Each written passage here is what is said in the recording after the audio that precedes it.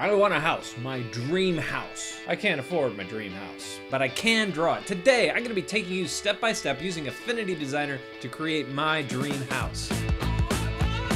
Affinity Designer is a vector art program that is available for Mac, Windows, and now the iPad. I'm gonna be going pretty quickly through some of the features in this. It's hard to cover everything in a 10 to 15 minute video. But if you wanna go slower and really master and learn everything about Affinity Designer, I've got some courses over on Udemy and there's some discount codes in the description below. Anyway, on with the tutorial. The first thing that I do is I look for photo references. Part of it is finding homes that I think look cool. And when I find stuff that I like, I start dissecting the geometry of those houses. I want to figure out why I like what I like. What are some of the details on the windows? What does the siding look like? How far apart are the elements of the house, like the windows and the doors? Do they align? Where are some of those similarities? Once I start to get some of those ideas collected, I start to do really rough sketches. The idea here is to get some ideas down really quickly, not to spend a lot of time on the details. Just finding my favorite elements from some of those houses and mushing them all together, making Franken houses. This is where I think that geometry that I mentioned before comes into play. If I bred two cats,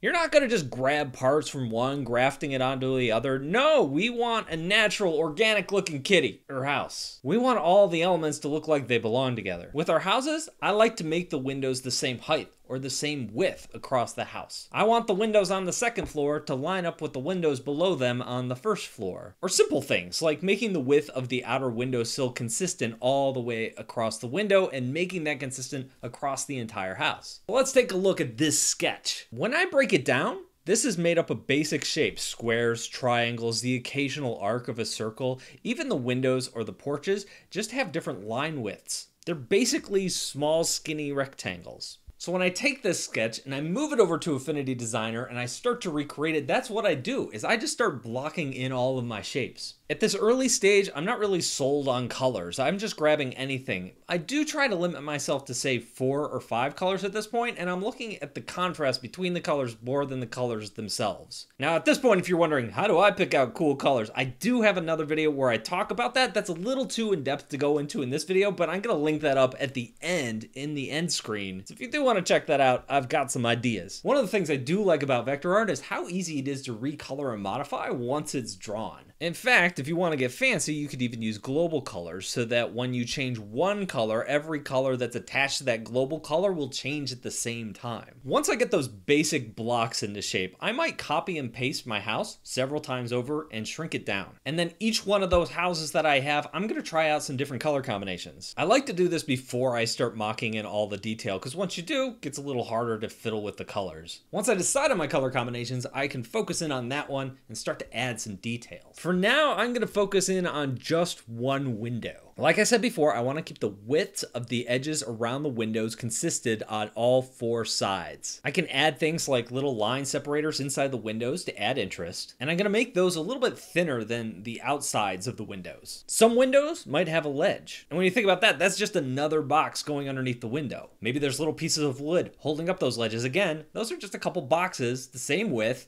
underneath that window. Shutters, just one big box with a bunch of smaller narrow boxes evenly distributed across it. And usually I just shade those smaller boxes a little bit lighter or a little bit darker. I make it subtle. Once I have those base shapes in place, I can start to add shadows, and this is going to add some depth to my window. Under the window, I might add a little bit of a shadow, maybe a little off to one side as well. I'm going to also add that shadow to my shutters. The more something sticks up off the side of the house, like this little platform under the window, the bigger of a shadow that's going to get underneath it. Maybe I also add a little bit of a shadow on the inside of the window. In fact, this is glass, so what I can do is I can add a little bit of a reflection. To do this simply, I'm just going to create a bunch of lines that are a slightly lighter color, and then I'm going to tilt them at a 45-degree angle. Now you can see here what's happening is they're going outside of the bounding box of the window. Now I can manually go in and edit those, but there's a faster way to do that. I'm going to grab those layers that make up the reflection, and I'm going to drag them over the inside box of the window,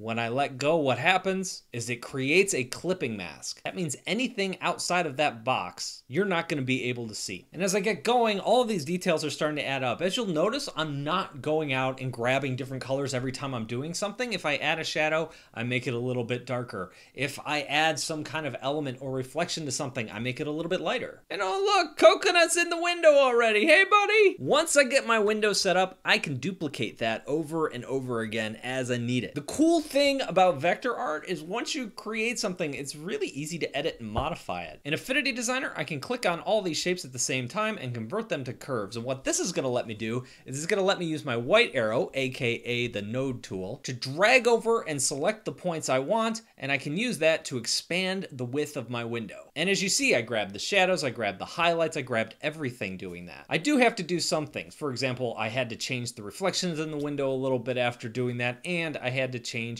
where those middle lines were crossing. And oh look, with a wider window, we can now see Cinnamon and Pepperpaw. Hi guys, welcome to the party. The outside of my dream house is special. It looks like it's just made out of stone, but that's just to the untrained eye. It's actually a special claw-friendly fiber, so the kitties can use any part of the house as a scratching post. And the wood paneling that I'm putting on the side of the house is climbable. To the kitties, not me. The wood panel is just a whole bunch of boxes put together that are slightly different shades of color. Like I did on the window, I'm gonna make another mask. I'm gonna select all those wood panels and I'm going to place them inside of a layer, creating a mask and cutting out all the parts that I don't need. Easy peasy. Some of the details are more organic, like the catnip shrubbery that I have placed along the bottom of the house. For that, I'm just using the pen tool to draw it out. If you have a drawing tablet, you could use the pencil tool instead. Or the rodent holes I have here on the grass. With over 340 cats living on the premises, we're probably gonna have to import more rodents. Cross that bridge when we come to it. The fence in the background is just a series of lines, really narrow boxes. Details like the security camera are a series of boxes that I put together and then rotated a little bit to point down so we can see when the animal protective services are coming. They've already taken Sugar Plum and Nibble Pelt and they're not taking anyone else. Nobody takes my kitties!